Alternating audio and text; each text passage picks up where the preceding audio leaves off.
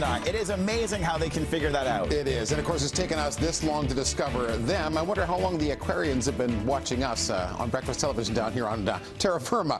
This weather report brought to you by Cowell Volkswagen. In case they're watching, we'll give you the detailed report. Some clouds right now, but these are fair weather clouds. I fully expect things to clear up in the lower mainland, whereas some of the neighboring districts, clouds will build up over the Coast Range Mountains into sea to sky country.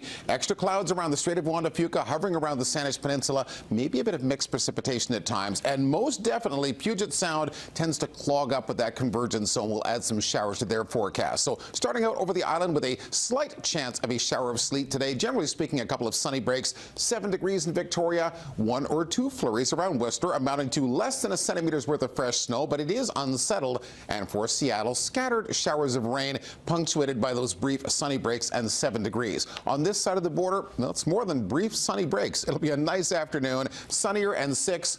Keep in mind, tomorrow morning for drive time, cloudy, snow flurries around. It might not be more than a centimeter or 3, but it just takes a little bit to make things very slippery around here. Tomorrow morning's a bit dodgy. For the weekend, at least the first half is sunnier.